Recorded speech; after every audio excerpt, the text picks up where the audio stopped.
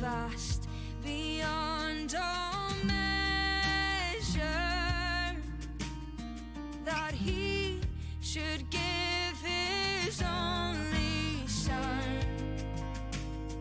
to make a rich his treasure. How great the pain of searing loss!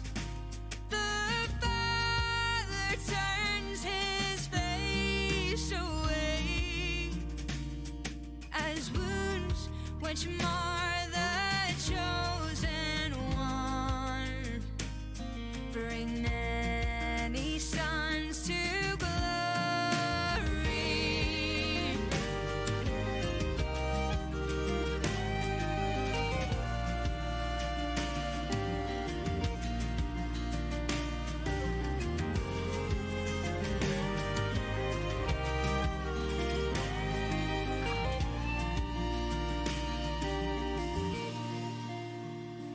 Behold the man upon the cross, my sin upon his shoulders.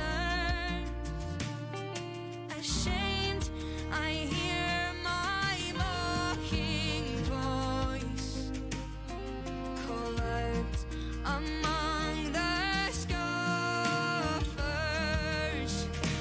It was my sin that held him there until it was accomplished. His dying breath has brought me life. I know that it is finished.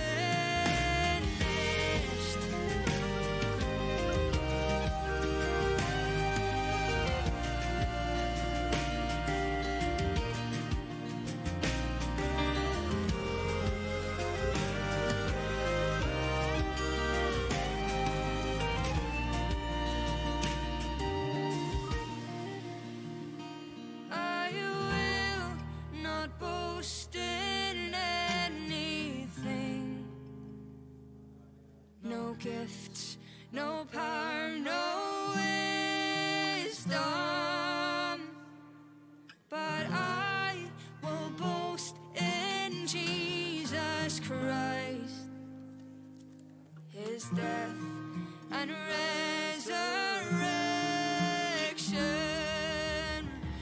Why should I gain from his reward?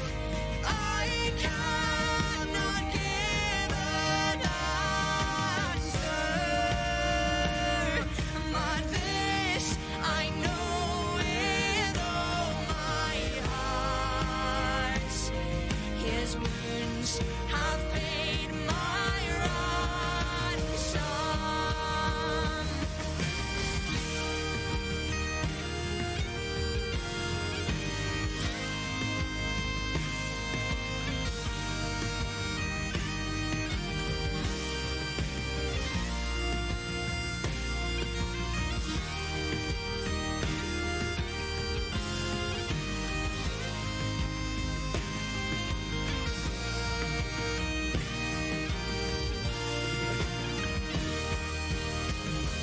Why should I gain from his reward?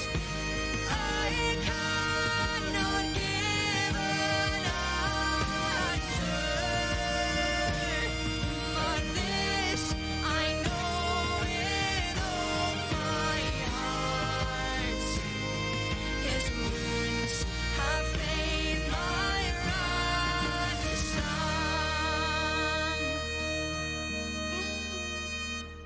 How deep the Father's love for us, how vast beyond all measure, that he should give his only son to make a wretch his treasure.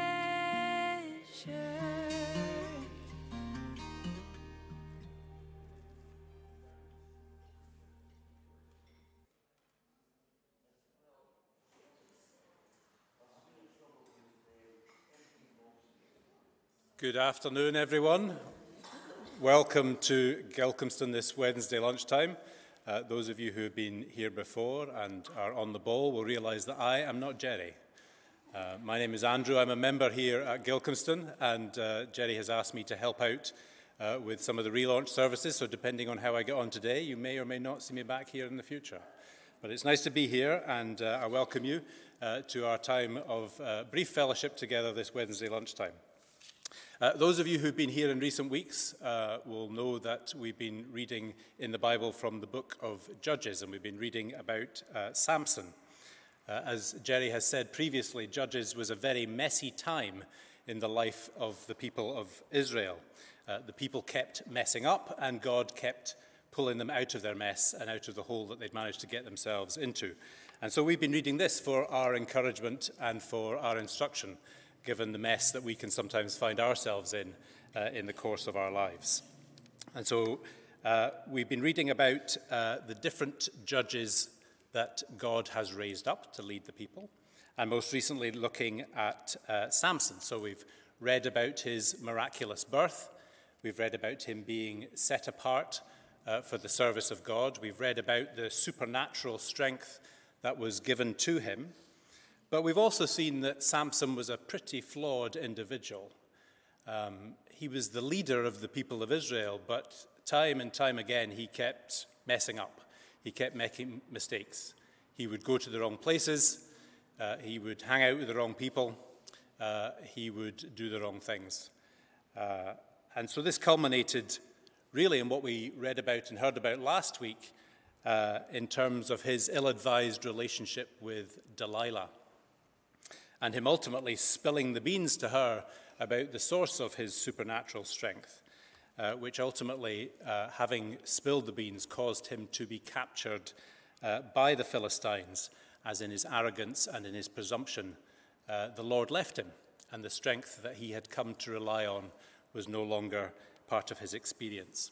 So we left last week on a bit of a cliffhanger, if you will, and as Jerry kind of wrapped up last week, he talked about, as we think of the sort of besetting sin and the regular pattern of mistakes that Samson made, he encouraged each of us to recognize our own weaknesses, how we have a tendency to perhaps put ourselves in situations where we would know we won't be at our best, or where perhaps we will stumble or fall. And he encouraged us to rely on God, to not presume upon God, but to rely on him and to lean on him. And ultimately, he said, we need to read to the end of the story. And so that's what we're going to do today in terms of catching up with where we left off with Samson and see what happens next. And the kind of banner under which we're thinking about Samson today is in the context of renewing our strength. So we read in Judges chapter 16 at verse 21 that not only is Samson seized by the Philistines, and they bind him because he's now no longer got the strength with which he can resist them, but they also gouge out his eyes. So he is blind, and he is weak, and he is bound. And if that wasn't bad enough, we then go on to read in verse 25 that the Philistines decide to have a tremendous party to celebrate the fact that they have captured the leader of God's people. They've captured Samson, who is powerless. And in this big celebration event, they drag Samson out to parade him as a spectacle, to mock him and have him perform for their entertainment. So he's really at absolute rock bottom. He's physically weak. He's blind. He can't see a way out of his situation. He is being mocked by those who are around him. He has none of his own people with him. He is completely isolated amongst his enemies and at absolute rock bottom. And at different points in our life, we can find ourselves at rock bottom because of decisions we've made, because of things that we've done, or just because of the way things have played out. We can find ourselves in a situation where we feel as though our strength has left us. We can feel as though we haven't got a friend in the world. We can feel as though we are blind and can't see a way out of our situation. We may know, as Samson did, the scorn and rejection of others. And so we need to find a way of, in these situations, of relaunching, of starting again, of renewing our strength. So let's turn to the passage today to see what happened next and what lessons we can take from Samson when he was at rock bottom. And I think the words of the passage should appear on the screen for us. So we're in Judges chapter 16, and I'm going to read verses 28 to 30. Then Samson prayed to the Lord, "Sovereign Lord, remember me. Please, God, strengthen me just once more, and let me with one blow get revenge on the Philistines for my 2 eyes." Then Samson reached toward the 2 central pillars on which the temple stood. Bracing himself against them, his right hand on the one and his left hand on the other, Samson said, "Let me die with the Philistines." Then he pushed with all his might, and down came the temple on the rulers and all the people in it. Thus he, Samson, killed many more when he died than when he lived. So the first lesson I would want to draw out from the passage is that Samson turned to the Lord. We might say Samson finally turned to the Lord, because as we've seen in previous weeks, this is a man who was intent on seeing things with his own eyes and following his own path, rather than actually living under the instruction of the Lord. But here now, at rock bottom, we read, he prays, "Sovereign Lord, remember me. Please, God, strengthen me." Samson was no longer presuming upon his own strength. He was no longer assuming that he could get himself out of the situation. Rather, he acknowledges the sovereign Lord, the one true God, the one great King. And he calls out to him, "Remember me. Remember that I was set apart from birth for your service. Remember that I was called to be the leader of your people. Hear the shameful cries of the Philistines as they mock me and by implication mock you, Lord. And for the sake of your name, for the sake of your sovereignty, strengthen me, renew my strength that I might be used by you." So this is the first thing really for us to acknowledge, is that when we're at rock bottom, the thing to do is to turn to the Lord. And why wouldn't we? We've been made by him in his image. We've been made for his service. He is the sovereign Lord and wants nothing more than for us to walk with him so that he can use us and bless us in his service. And so not only does Samson turn to the Lord, but he does so and sees what we also need to note from this passage, that God is able to do more than we are able to see or to ask or to think. Samson, in his prayer, says he wants revenge for his 2 eyes. So while he was wise enough to turn to the Lord and to recognize his need in his current situation and to recognize that the Lord was the source of his strength, he was perhaps still not grasping that this wasn't entirely about Samson. This was about God's work. This was about what God wanted to achieve through Samson and with him. It wasn't just about revenge for Samson's 2 eyes. It was about God acting to achieve his purposes and involving Samson, using him in those. And again, we should be encouraged by this. We don't need to see or grasp or understand the full picture of what God is doing. We just need to be willing to be available to serve him. We just need to be prepared to say, "Lord, I'm turning to you. I'm trusting in you. Help me to see what it is that you would have me do in your service." And through that, we will be able to see that he is able to do more than we're able to ask or think. Because what God achieved was a victory for his people beyond anything that Samson could have envisaged himself.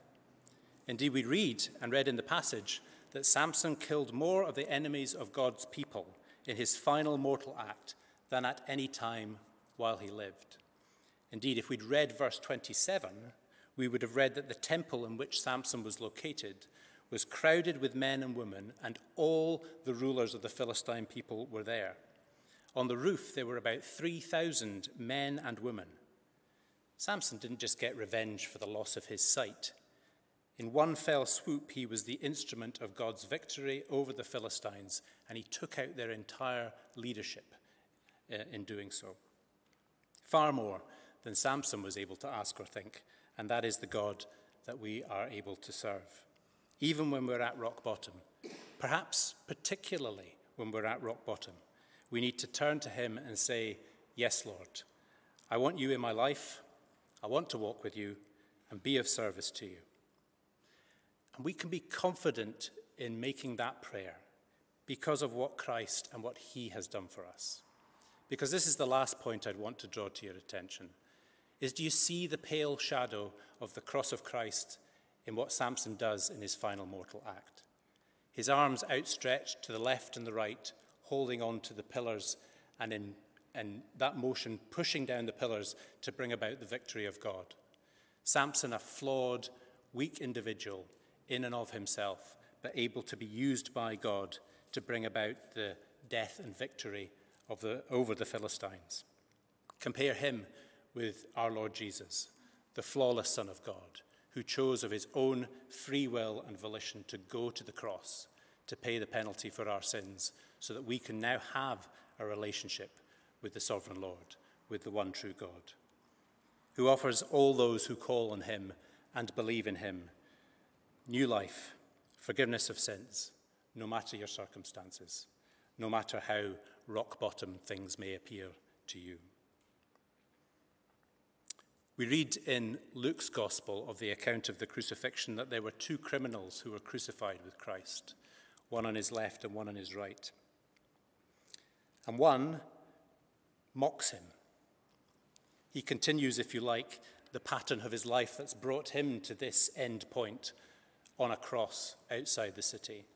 And he's full of hate and bitterness and anger. He doesn't turn to the Lord, but continues on the path that's brought him to this very point at the end of his existence. But the other one recognizes his situation and turns to the sovereign Lord. He sees Jesus for who he is and calls out to him from his rock bottom situation and says, "Jesus, remember me when you come into your kingdom." And Jesus responds, "Truly, I tell you today that you will be with me in paradise." Everyone who calls on the name of the Lord will be saved, no matter how rock bottom your situation may be. So our reflections for today are to think about turning to the Lord in the different situations and circumstances in which we find ourselves, because he is able to do more than anything that we are able to ask or think, because of what he has already accomplished for us in his victory over sin and death through Christ on the cross. That's the God that we worship. That's the God we want people to know. And that's the God who sees us in our mess and who wants nothing more than to pick us up and to help us on our way, that we can walk with him, renew our strength, and serve him in our everyday life. Let us pray. Heavenly Father, we want to thank you for these reflections that we can take from your word. We thank you for the simple truth of them, that, Lord, no matter our situation or circumstance, you would have us turn to you, and that you are for us and are able to do for us more than we are able to ask or think, and that you have proved that to us and given us your assurance in and through what you have achieved for us in your Son, the Lord Jesus Christ. So we want to thank you and bless you today for your goodness towards us. We pray that you would be with each one of us here and those who are listening online, in whatever circumstances or situation we find ourselves in, no matter how close to rock bottom they may feel. Help us, Lord, to turn to you and to go on with you, to walk humbly with you, and that you would use us each day to further your glory. We ask and pray these things in Jesus' name. Amen. Thank you. Thank you for listening just now so attentively. I believe there's still a few more sandwiches left, so if anybody's not had their fill, please take advantage of the opportunity and enjoy the rest of your day. Thank you.